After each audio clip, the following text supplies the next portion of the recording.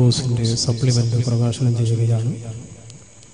പ്രകാശന കർമ്മം നിർവഹിക്കാൻ വേണ്ടി ബഹുമാനപ്പെട്ട അഷ്റഫ് തങ്ങൾ ഉസ്താദിനെയും സ്വീകരിക്കാൻ വേണ്ടി ഹുസൈൻ ഹാജി തൃക്കരിപ്പൂരിനെയും ആദരപൂർവ്വം ക്ഷണിക്കുന്നു.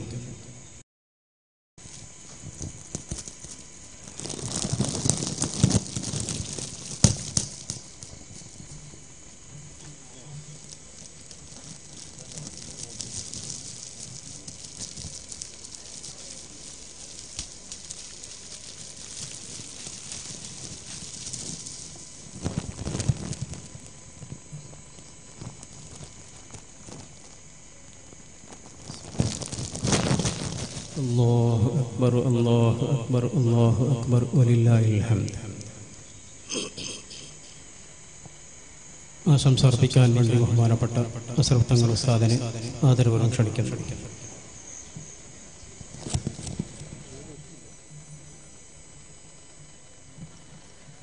അസ്സലാമു അലൈക്കും വറഹ്മത്തുള്ളാഹി വബറകാതുഹു. എൻ്റെ സ്നേഹനിധികളായ സാദാത്തുക്കളെ, ഉസ്താദുമാര്, മുതഅല്ലിം സുഹൃത്തുക്കളെ, പ്രസംഗത്തിന് കേളികേട്ട നമ്മുടെ നൈമി ഇവിടെ പള്ളിയിലുണ്ട്, ഇപ്പോൾ എത്തും. പിന്നെ അതിനിടയ്ക്കൊരു ആശംസ, ഒരൊറ്റ വിഷയം പറഞ്ഞ് ഞാൻ നിർത്താം. ഈ ഉറൂസ് സാദാത്തുക്കൾക്കും പണ്ഡിതന്മാർക്കും ഉമറാക്കൾക്കും മുതഅല്ലിമീങ്ങൾക്കും സാധാരണക്കാർക്കും ഒരു ഇബ്രത്താണ്. എന്താണ് ഇതിന് ഇബ്രത്തുള്ളത്? ഒരാൾ ഈ ലോകത്ത് ജീവിക്കുമ്പോൾ എങ്ങനെ ജീവിക്കണം എന്ന് പ്രാവർത്തികമായി കാണിച്ചു കൊടുത്ത വലിയ മഹാവ്യക്തിത്വത്തിന്റെ ഉടമയാണ് ബഹുമാനപ്പെട്ട ഉമർ അൽ ഫാറൂഖ് തങ്ങൾ. പൊസോട്ട് തങ്ങൾ വഫാത്തായിട്ട് സമയം കുറയായി. പക്ഷേ ആരുടെ മനസ്സിൽ നിന്നും ഉമർ അൽ ഫാറൂഖ് തങ്ങൾ, പൊസോട്ട് തങ്ങൾ മാഞ്ഞു പോയിട്ടില്ല. ആളുകൾ കൂടി വരികയാണ്. വയസ്സായ ഉമ്മമാര് പറയുന്നു, ഇത് തങ്ങൾ കുറ്റിയടിച്ച വീടാണ്, ഇത് തങ്ങൾ ഓതിക്കൊടുത്ത കുട്ടിയാണ്, ഇത് തങ്ങൾ ആശീർവദിച്ച മദ്രസയാണ്, ഇത് തങ്ങൾ ഉദ്ഘാടനം ചെയ്ത പള്ളിയാണ് എന്ന് വയസ്സുള്ളവർ പറയുമ്പോൾ തങ്ങളെ കാണാത്ത വരും തലമുറയും ആ തങ്ങളെ പറ്റിയുള്ളൊരു മഹബത്ത് അവരെ മനസ്സിൽ രൂഢമൂലമായി. ഇതിന് മാത്രം തങ്ങൾ ചെയ്തത് എന്താണ്? അള്ളാഹുവിന്റെ ദീനിന് വേണ്ടിയുള്ള ത്യാഗം. ഒരു 2 ജില്ല അപ്പുറത്തു നിന്ന് വളരെ ചെറിയ പ്രായത്തിൽ തന്നെ ഈ കാസർഗോഡ് ജില്ലയിൽ വന്ന് തന്റെ ദൗത്യം ആരംഭിക്കുകയും അള്ളാഹുവിന്റെ പരിശുദ്ധമായ ദീനിന്റെ ഒരു പ്രചാരകനായി മാറുകയും ചെയ്തു. അതിന്റെ മകുട ഉദാഹരണമാണ് നമ്മുടെ മുമ്പിലിരിക്കുന്ന തങ്ങൾ.